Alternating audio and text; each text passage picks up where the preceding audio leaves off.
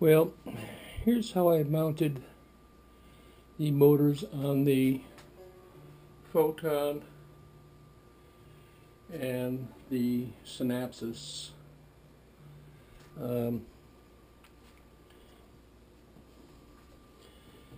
I bolted the motor onto a piece of plywood that was cut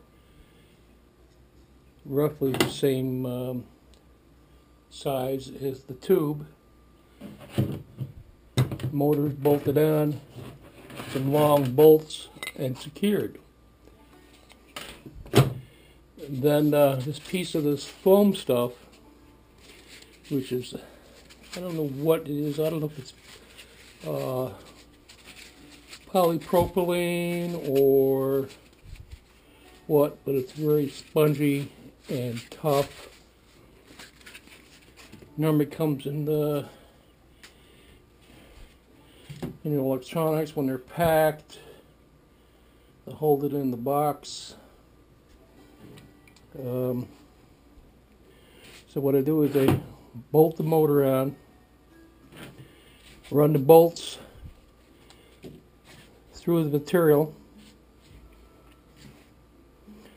use about a 2-inch piece, and run the bolts through another piece of plywood and secure that.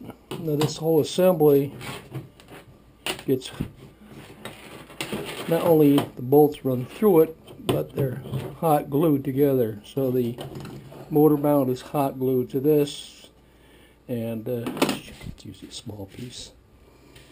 And you make up a piece of this the same size is the inside diameter, about 2 inches long. Run the bolts through it, throw another piece of plywood, hot glue that in, and a couple of nuts on the other side.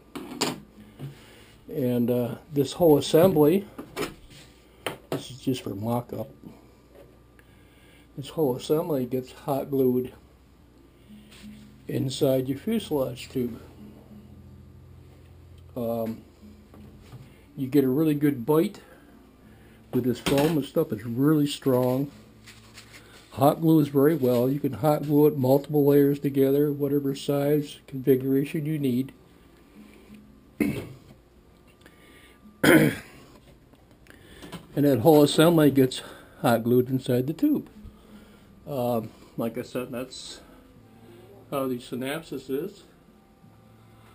This whole motor mount runs up to about that far. It's very strong. You get a lot of adhesion of the hot glue to the frame that really holds it nice and stiff, but it doesn't add a lot of weight. And the same with the Photon. Probably about that far back. It's just hot glued in.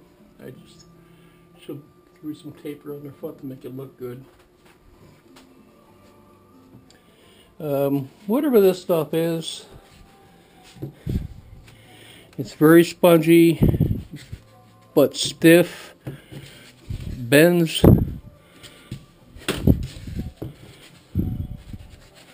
You know, it's not a styrofoam, it's, I don't know what it is. And that's how I did the motor mounts on there, because I could not find any metal that I could bend that wasn't really ridiculously heavy, and it's way too thin.